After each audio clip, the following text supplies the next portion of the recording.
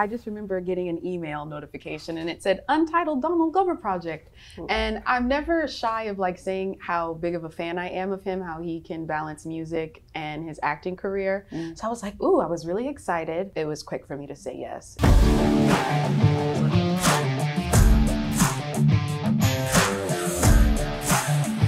We found very true events and stories, whether they be stories from Twitter or various, news stories. We found all of them and we put our character Dre in the center of it and told this very full, very rich, wild story of fandom.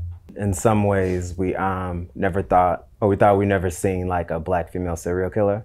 So we just thought that would be interesting to kind of show as well, and just like, kind of create a world where, because a lot of times we feel like there's not a lot of visibility for Black women. And we thought in this scenario, like that could kind of work to like their advantage of like, it could be this person, but you're literally not looking for this person. Why are Black women always, we always have our shit together. We always are someone's therapist, we're someone's teacher, we're someone's, we're someone's confidant. Like, we can be crazy, we can be serial killers too.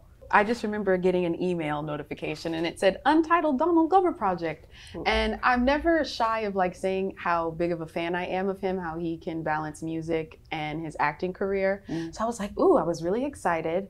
And before I had the Zoom with you, they were like, okay, brush up on the piano teacher in the Atlanta seasons. I was like, oh, I know Atlanta. I was like, piano teacher, what's that about? It was quick for me to say yes. It was beautifully written. I was left in tears after the first episode when I read it.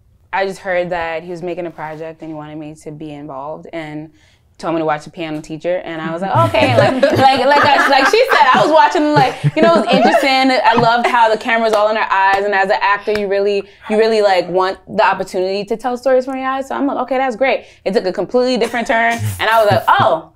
I was like, what do they want from me? And if I'm that brave to be able to do something like that. She was emotionally stunted.